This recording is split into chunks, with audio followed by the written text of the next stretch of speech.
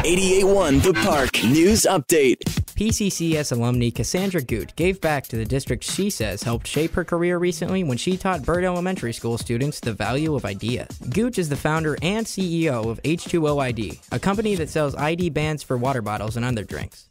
The bans help to eliminate wasting water at social gatherings because of mix-ups that occur when multiple people are drinking from the same type of bottle.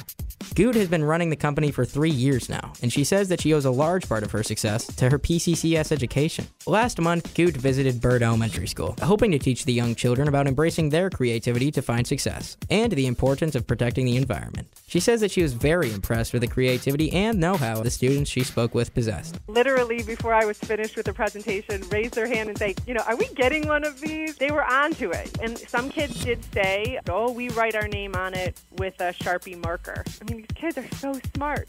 The students all received complimentary H2O IDs for their own water bottles after the lesson. Good plans on returning to Bird to work with the students again later this year. 88.1 The Park.